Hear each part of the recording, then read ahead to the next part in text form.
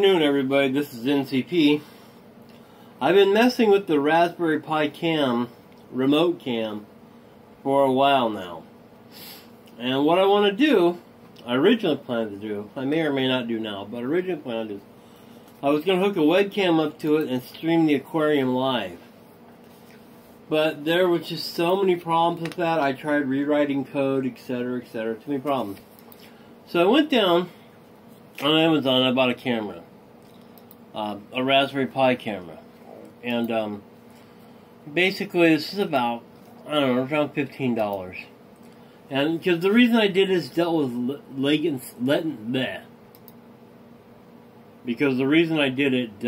latency of the camera. So what I'm going to do here is I'm going to show you how to set it up from scratch. Now, on my website, I'll put a file where you can just download it, and you'll be able to live stream to YouTube, or any other RTMP service like Ustream or whatever. Let's say you want to make like an Eagle Cam like C. You could do that. Now, basically, you just put it with the power pack here, and I'll show you how to activate it from my phone or your phone, or any type of terminal interface. But Android phone's pretty easy. But let's say you're going to go out, you want to do something, and you're going into maybe a hostile situation, like you're reporting on some event, and there might be hostile protesters there. Now, if you could just use your cell phone, and a lot of people do. But let's say I get in some type of threat or altercation, and someone slaps it out of my hand or steals it and runs away or whatever.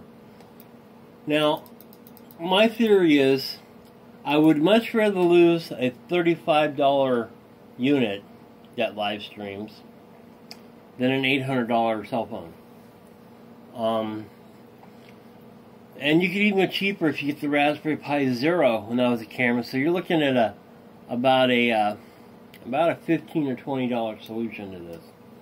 So you can start up your phone, put your phone in your pocket, and let your phone do your remote network or Wi-Fi, or tether or hotspot or however you want. If there's free Wi-Fi, then use that. But either way, you could slap this out of my hand. I could drop it in a river. I could do whatever. And I'm only out a couple bucks. Okay, I could keep the phone in a waterproof Ziploc bag and still have the HD video through here. So that's one of the reasons I'm doing it. Like I said, I'm probably not going to do the aquarium. I might live stream other events, but basically I don't have the right lens for this. I'd need a wide-angle lens or a fisheye or something. Otherwise, I have to have it out about 2 feet from the aquarium to actually see everything. And there'll be a little code you can enter and just live stream or hit one button on your phone, or however. We'll get into that in a bit, but I'm going to make it here. I'm going to do it and set it up, and then you can just download the image off my website if you want and just plug it in and you're good to go, just like that. You'll have to enter your own stream key, but other than that, you'll be good to go. So let's go ahead and do this from the very beginning. The Raspberry Pi 3s have a built-in Wi-Fi and Bluetooth and all that.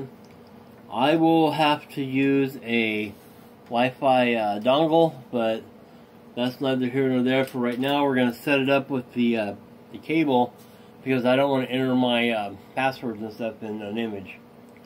So there we go. Let me get over here. Let me get to it. You won't see this right now in the beginning because I'm gonna use the Ethernet and plug it right in like that for right now. But I'm gonna go ahead and do some screen capture while I set it up, and you'll just enter the commands one after another, and I'll show you how it's done. Or like I said, you can just download the image, pop it in, put in your card, pop it in. I've got several videos on burning an image from Raspberry Pi to a micro SD card. So I won't be showing that part over again, but let's get to this here, and let's cut to the computer over here, and we'll get right to it.